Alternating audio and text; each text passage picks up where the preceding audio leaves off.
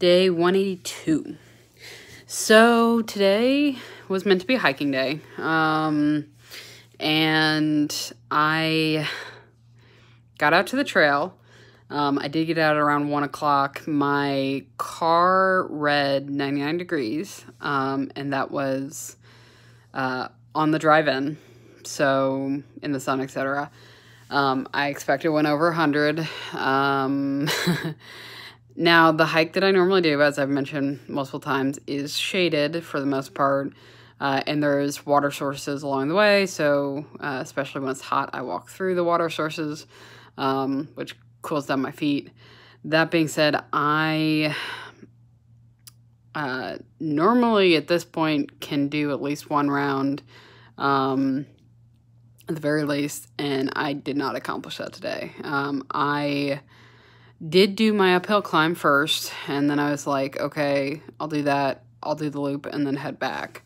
I did not take enough water with me, and at that point, I probably should have taken some electrolytes too, because it was so hot that within 5 minutes, 10 minutes, I would stop sweating, which, if you don't know, is a sign that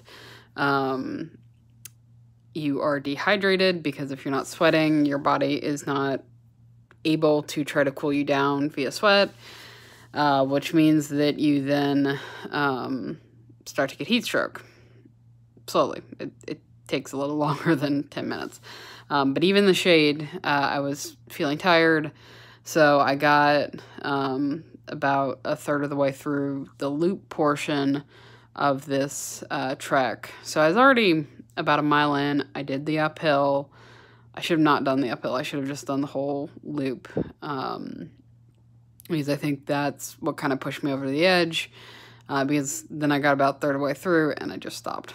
So, not that happy with myself, but, you know, I didn't have enough water. I ended up drinking all my water before I got back to the car, and, you know, I've been having some of the side effects of fasting a lot.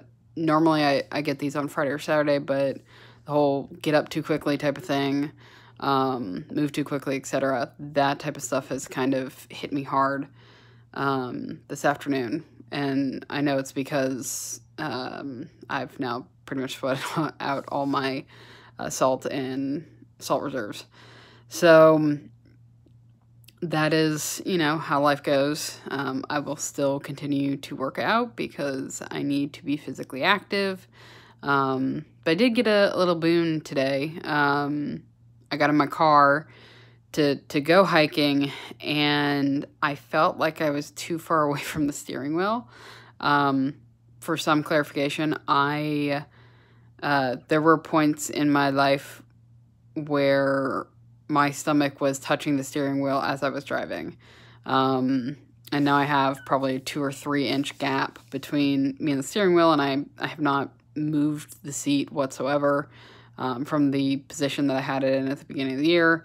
So now I have to change it because I feel like I'm too far away from the steering wheel. Although, that being said, my legs, you know, are still the same length. So I'll do a little bit of movement, but not too much. But I found that to be a cool little additional notice today, as with every day, because I do definitely notice my arms. I find myself looking at them a lot.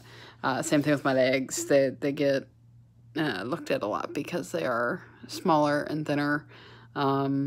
Now I just need to work on the round part in the middle, and the thighs and the triceps, because that's where the lingering fat is.